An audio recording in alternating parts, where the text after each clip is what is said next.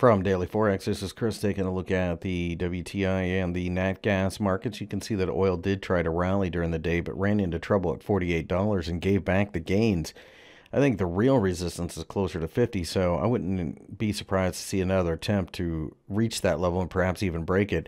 Signs of exhaustion near 50 are selling opportunities, and it's not until we clear 55 that I think we really can start to think about buying. Nat gas tried to rally during the day and gave back almost all of the gains. This is a very sickly looking inverted hammer, which can be a continuation signal, but I'd rather see a break at the top of it because it means it will probably go filling the gap. We could probably start looking around 327-ish to start selling on signs of exhaustion. It gives yourself a better opportunity to make money.